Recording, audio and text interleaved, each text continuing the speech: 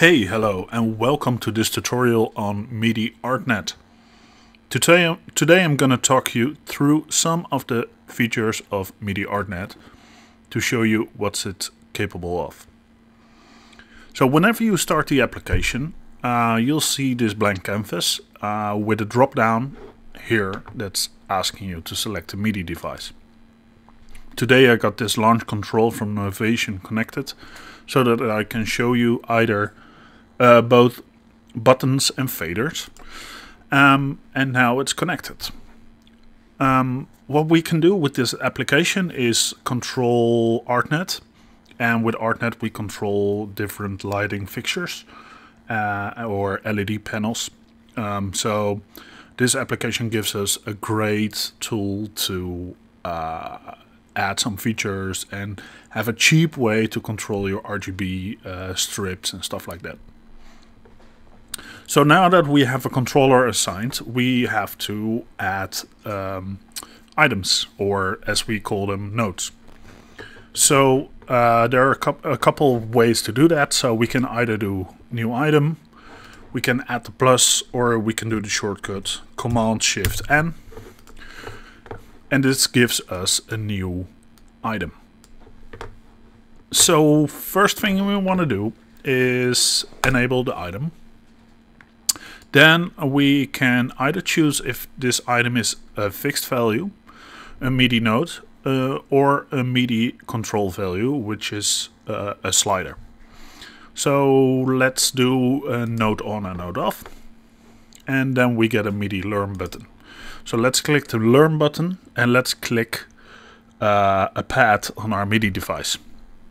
And as you see now, we have assigned channel 9, node 73 to this item, and now we can decide what to do with it. So let's go to universe 1, address 1, and value 1.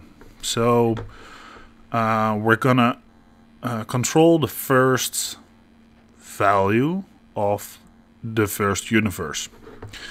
What we have here is a universe viewer. It's actually like a ArtNet viewer, but then built in. So if we're correct, we should be able, if we press the button, yes, there we go, we see the one light up, which means that we send a 255 on that value, and that's described here. So that's the behavior flash. So when I touch the button, it's on. When I release it, it's off. And the low value is 0. The high value is 255. And there's no animation. So to give you an idea of what this looks like in real life, this is our ArtNet viewer. And here you see that now on this universe 0, we have some data when I push this button. So that's one thing. Another thing is that we can assign faders. So let's leave this for where it is. Let's make a new item. Let's enable that. Let's make it a fader. Let's learn it. This is my fader, channel 9, node 77, or fader 77. Universe 0, address not 1. Let's go to 2. Low is 0, high is 255. And the fader curve is linear, and this means that now that we have our fader, we can move the value, and the value moves accordingly. Here we have a plotted version of it, so this way we can dim our lights. Okay, so well, adding this like 512 times is like a lot. So we build in some smart stuff, like a repeat. Say for instance you have a LED strip and it has like 24 addresses and they're all white. So then we add 24. And now if we move the fader, you see that we have 20. We control from address 2 24 times this value. say for instance we have an RGB and we want to control all these channels separate. What we then do is add a stride. So adding a stride will skip some of the data. So now you see 2, 5, 8, 11, etc. is moving.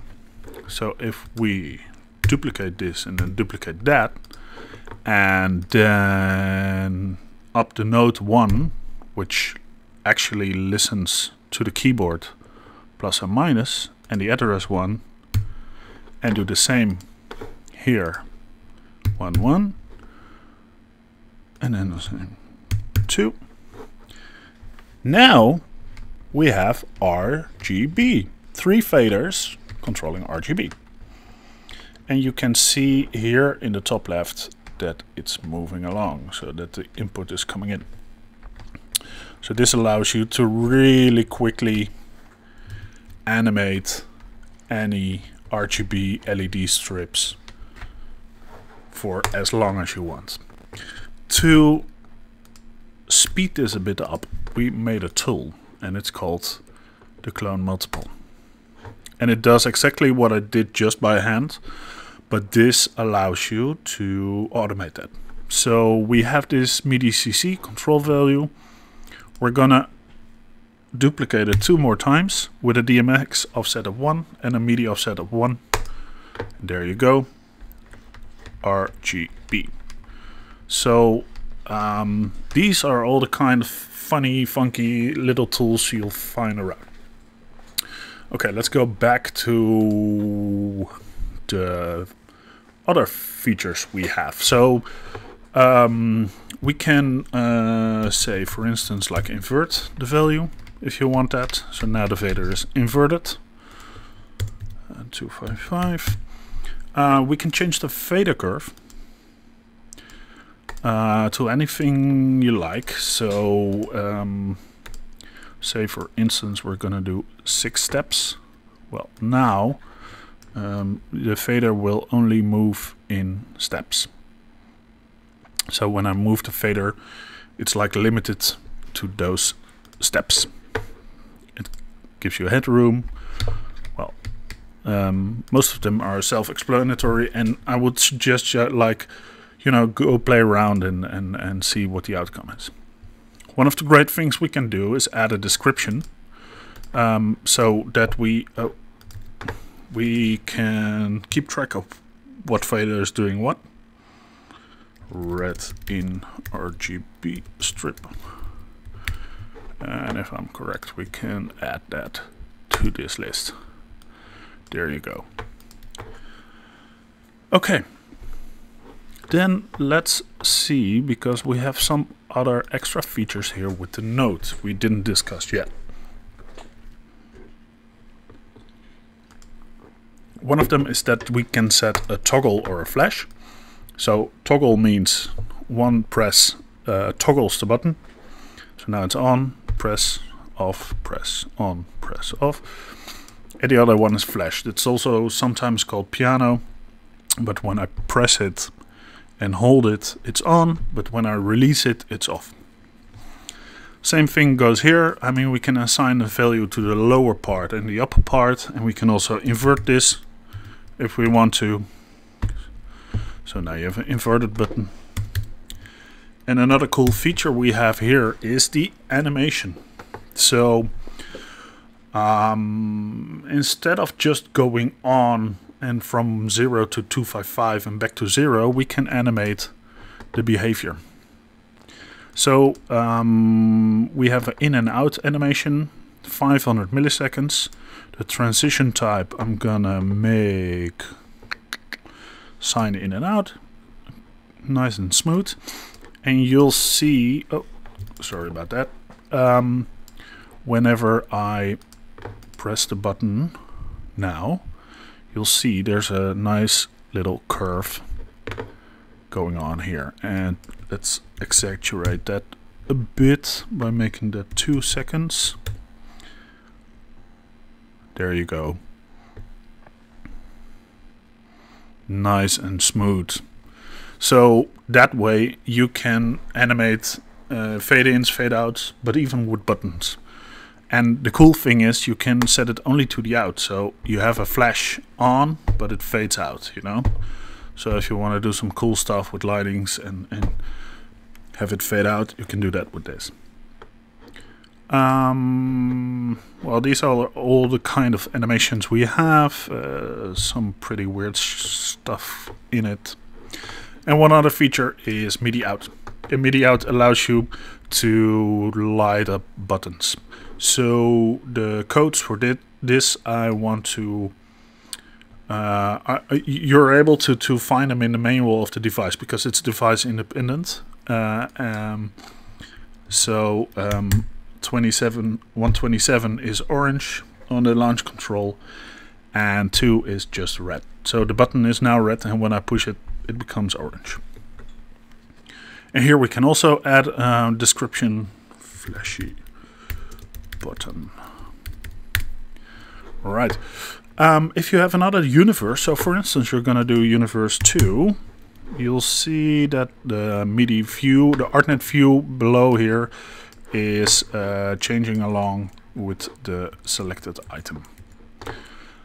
Furthermore, we have here some things to duplicate, new items in the cloner you saw already. There's a blackout, reset is pretty neat for if you're in the middle of something and devices got disrupted. You'll just resend and reset all your MIDI. And here are some settings which allow you to change the port, the frames per second, and the broadcast address. If you want to have it broadcast or narrowcast, you can change it here.